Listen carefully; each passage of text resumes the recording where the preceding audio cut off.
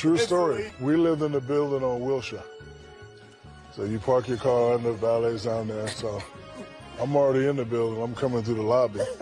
Door opens. It's Stevie Wonder. He comes in, says, "What's up, Shaq?" Presses the button.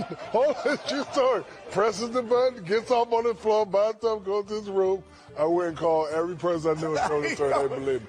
No, bro, he got on the elevator. He said, "What's up, Shaq? How you doing, big dog?" You know what I mean? Yes, he did. Yep. But y'all don't know, Stevie can see. Stevie can see. It's just an act. He can see? Stevie can see. I go over to his house, and he says, "I got a record I want you to hear." He pulls a cassette out. Cassette.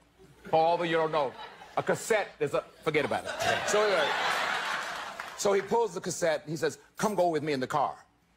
He goes out to the car, and he goes on the driver's side.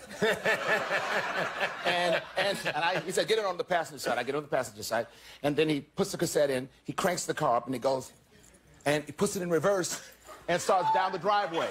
He's going down the driveway. I say, "Stevie!" He goes, "I got you." No. Oh, yeah.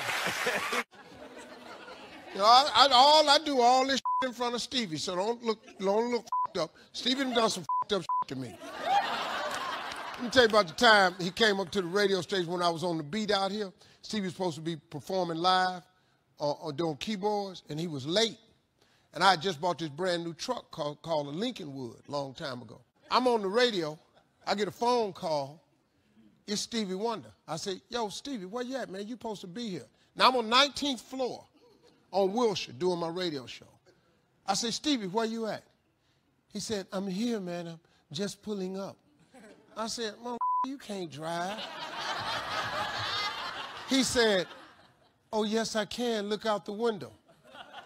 This mother was in my new truck with the windows down, and it was moving real slow, and the mother was waving. I'm on stage with Chris Tucker and Johnny Gill. Chris Tucker and I are Johnny Gill's background dancers. Stevie walks on stage, walks to me, looks me dead in my eye and says, "Anthony, get me to a piano." I was like, "Stevie, well, hell, if you just walked to me, you could have walked to the piano." He caught himself. He caught himself and had to play it off. And so I took him to the piano, and he played. Did you challenge Stevie Wonder to a basketball game?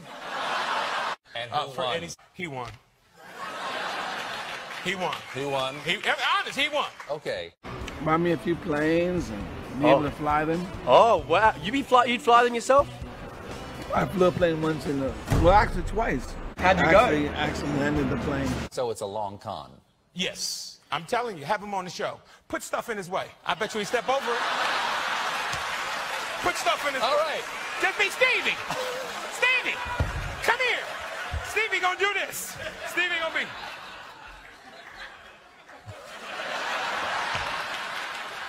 He gonna do that. I'm telling you what Stevie gonna do. Stevie, please join us. Please, Stevie, please join us.